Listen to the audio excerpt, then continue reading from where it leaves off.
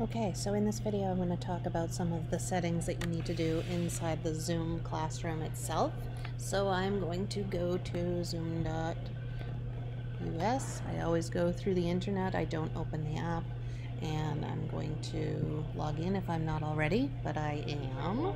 So now I can go ahead and I'm going to host a meeting with my video on. This is just to get it open to show you the settings. Normally I would click on a link to a Zoom meeting that I've already scheduled. It's going to open the app. There we go, and I'm joining with my computer audio.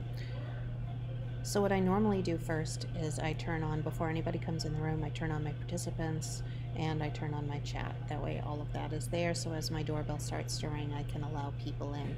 But the tricky thing is if I go to share my screen and I choose, let's say, Chrome, share, now I have to pull up my participant list again, and I have to go to more to pull up my chat again. And if I'm doing a Google slideshow and I go to present mode, then I have to do all of those things again. And all the while the doorbell's ringing. So that's something that I'm learning to adapt to. Okay, so here I am. I'm going to go through some of the more tricky stuff that happens in Zoom.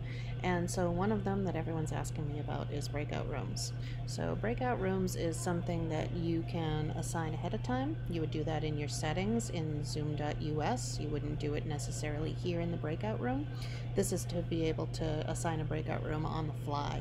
So if I had my list of participants in here, first I would say I want to assign my participants into how many rooms. So I'm going to say 4 rooms, and I could do it automatically and it'll just be rando, or I could do it manually, which is a much better idea.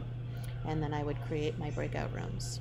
So then what happens is you get your list of breakout rooms. You can rename them if you want to, like the name of their groups or whatever it is that you want to. You don't have to.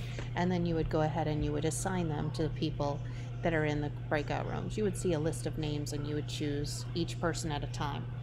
With you guys doing, a smaller group of students that are on your Zoom calls, it isn't crazy to do it on the fly like this, but like I said, you can try and do it ahead of time. For me to do it in a group of 80 people, I might just do random assignments. It just depends on what the purpose is. You can also add a room if you need to add more. I don't know what recreate is. All existing rooms will be replaced.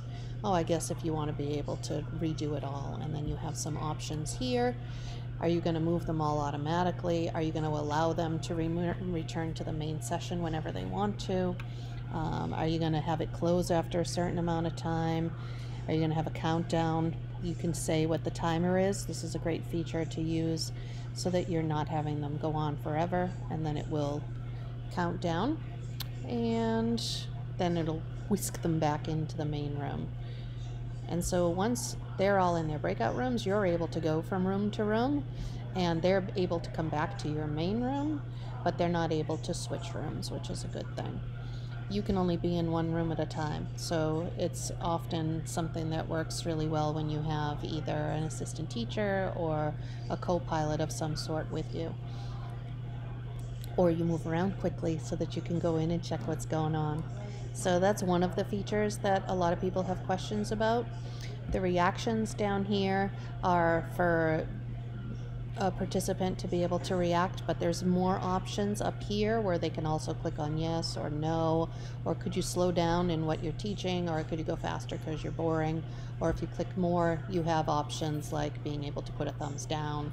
You can put a notification next to your name if you're going to be away from the screen, or that you need a break, or that you are away from your screen. And what will happen is when you do that, the little icon shows up next to your name. If you have a list of like 10 people, they'd all have different icons depending on what they're picking. And as a presenter, you can go ahead and clear them all so that they all disappear. So it's a great way to kind of take a temperature.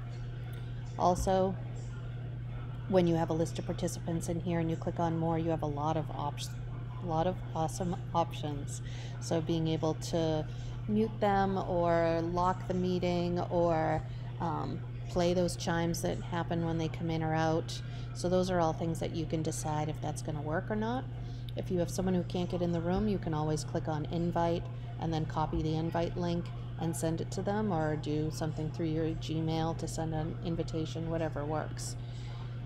That gets them in there too. I use the mute all button because sometimes you'll have a discussion and then when you go back to needing to just have one speaker, people sometimes forget. So you can mute everybody and then unmute the people that need to speak, or have them unmute themselves. Down here, when you're doing messaging, you have the little dots that you can choose and decide who's going to be able to message who, whether or not they can only message you as the teacher, whether or not they can have a free-for-all and talk to each other, or whether there's no messaging at all. And it all depends on the purpose of your Zoom. I'm going to take a break here and then upload this video, knowing that there's probably still more you want to know.